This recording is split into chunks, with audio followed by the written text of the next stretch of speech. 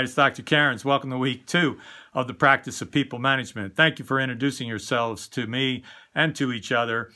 Great backgrounds and experiences each one of you has, and it adds to a rich, robust class discussion, which we experienced in week 1, and I anticipate we will continue to build as we move forward in the course. I have shown here the Greek mythology of the person Sisyphus pushing the rock up the hill, and of course when he gets up there the rock goes back down only to push it back up. But I really have it shown here because the practice of people management is hard work, and if you don't sustain it, you will go backwards. And so the first part, our building blocks, are workforce strategies. So this week we continue on with that study, and you have the opportunity to apply the learning using the McKinsey 7S model, and I have that shown here for you.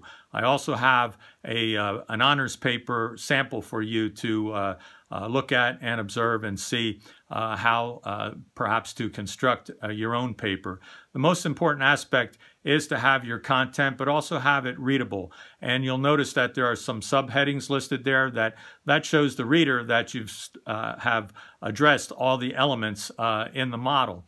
And also not just addressing them with what you've read, but what you think you understand about that. And so your critical thinking is most important, supplemented by other course material and outside material. So if you have any questions concerning that, please let me know.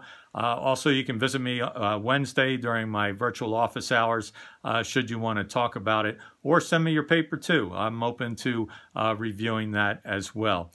So with that, let's continue on with our learning, and I'll see you in the virtual classroom.